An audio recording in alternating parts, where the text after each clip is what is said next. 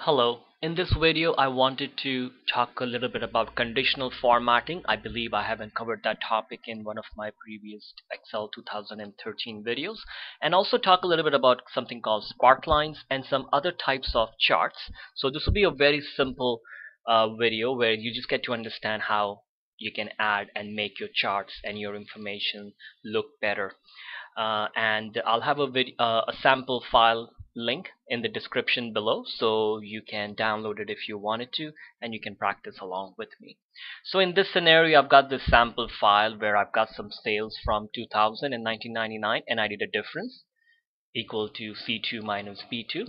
And now what I want to do is I want to put some conditions on it so that the colors will be showing up according to the conditions I put. So that's what's called a conditional formatting. Formatting means that I just want to change the colors, say from here, make it red or whatever.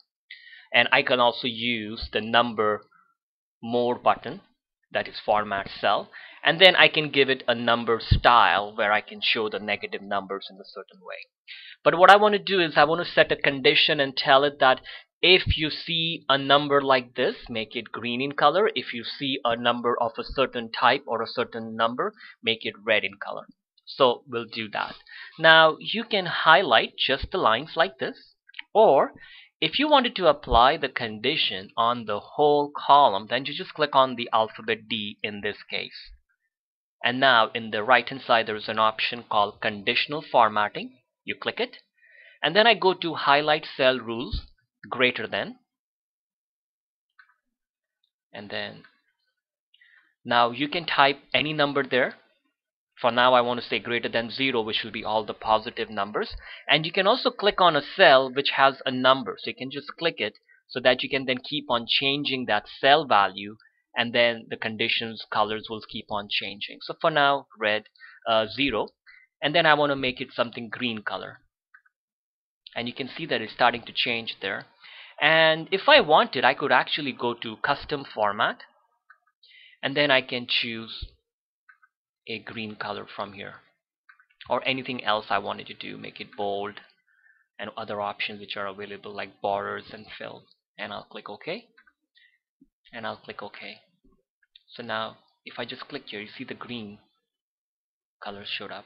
I don't know why the difference also became green color. I go back, highlight, go back to conditional formatting, highlight cell rules, less than.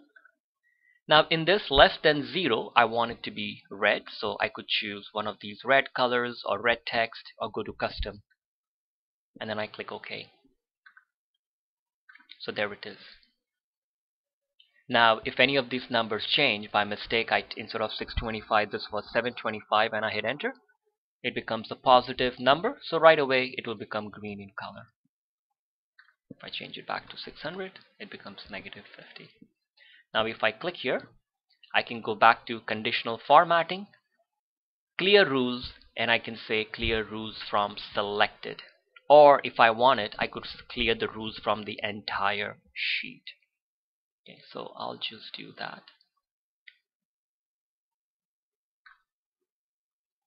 And if you did not want to use this highlight cell rules, you can actually use data bars like this, and then you can just add. So you see when I point to it, it automatically shows like different ranges, and so it looks at the differences. So you see here the negative 50 is going down, and 25 is going up, and 15 is kind of up. So it just looks at your range of numbers and it figures out the bars.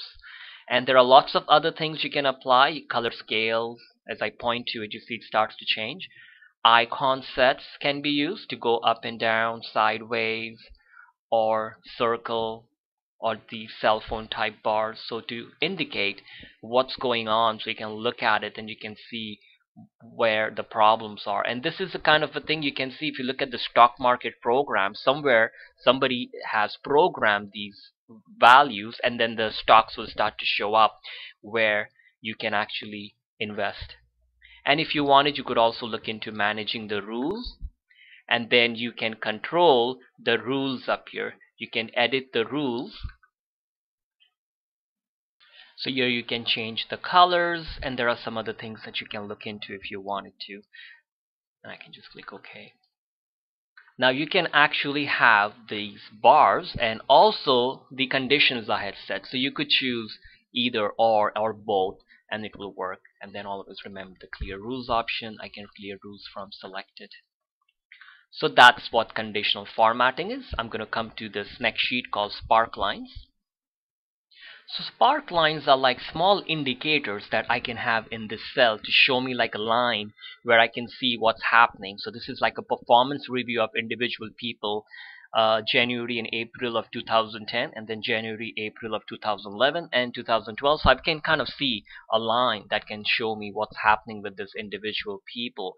And usually they could be either here or they could be on this side. So you can always insert a column here if you did not have one, by you either right clicking and then choosing insert and then choosing to insert an entire column. So it's already there. Now in the insert tab, there is a category here called Sparklines. I believe this feature is also there in 2010. I'm not sure about 2007. You may look into it and see if you see it. So here I choose line, and then it's asking me what is your data range, and I'll say my data range is this. And then it's asking me what is your location, so I'll just remove that and I'll say the location is this. So the data range and the location, I click OK, and you see it puts like a line there, and you can see how it is going up and down based on the numbers. Now if you remember from the previous videos, whenever you have an element of any type in Excel or Word, you start to get tools for it. So here I can design the colors. Right, so you see, I can design the colors. I can even change the colors from here. And I can say, let's see, show me markers. So you see when I hit markers, it's showing me the dots on it. And you can also choose the marker color, and I can say, whatever the marker colors needs to be. And you can make it look nicer by choosing these options. And there are some more things, like you can edit your data if you found that you need to add or change something. You can do that. You can also change your line to a column like this. So if you want, you can do that. And if you ever wanted to, you can clear it. And in fact, I think I just click on the drop down button and then clear all, so it will remove all of them if you needed to remove it, or maybe I need to highlight it and then clear all. Okay, so that's the idea of this, and I'll just do this one up here on this side. So same idea for here. Say I wanted to do a line, so I can go to insert, line, choose my range, go to the next line, and then this is already selected because I already clicked on it, and I click OK, and there's the line. So I can see the sales kind of going up. Now here, if I want, I can insert this column in the Sparklines, and I highlight the range, and there's my location, which is already selected as I had clicked on it. I click OK, and there it shows me that the expenses have been going up. And here I want to put like a profit and loss, so that's under insert. I'll use this win-loss one. I click it, highlight my range, and then the location is already there. I click OK, and there you can see the loss being shown. And again, you got the tools that you can apply any of these things, and you can change the coloring on it if you wanted it. And in the sparking tools also, you have the clear option to clear selected spark lines, and it will be removed. Or you could use the clear button in the home tab if you wanted. Next, I just wanted to introduce you to some of the new, or maybe some kind of charts which I haven't talked about in the previous one. So I'll come to the stock chart option. So I've got these different volumes and high, low, and closing points. And I'll go to highlight it, and I'll go to insert. And you can go through one of these options here to choose your chart, or you can even go to this recommended charts and see what are they recommending. So they are recommending some of these, but I want to go to this all chart section, and then from here go to stock, and I can choose, say, this one, and maybe this one. I think for some reason this is not allowing me to click OK. I don't know why. So this one, and I can click OK, and there's my chart, and you can see how it shows the lines on the top. And you can change it to any of these designs, the chart tools up here, to different kinds to make it look nicer. And they might have some more options here. So it's a nice indicator. And then you can also use these plus signs here to add any elements you wanted or remove them if you needed anything. Data tables. And as you point to it, it starts to show up, so you don't have to even click it to see what's going to happen there. And then this is to look at the styles, which is also available from here. But you can also navigate through here, go to the color options, and then you can choose whatever colors you want. And they change the color combinations as you are pointing to it. And then here, just the changing the values and selecting your data if you wanted to change your data values or your range. And if you didn't want it, you can always hit delete and it is gone. And I'll just come to the next one for surface. And this is like a temperature and what humidity shows up and how does it feel like, kind of a thing. So I'll just highlight this whole thing and I'll go to insert recommended charts and see if they have that recommended, and you can click on them to see and see if they looks good.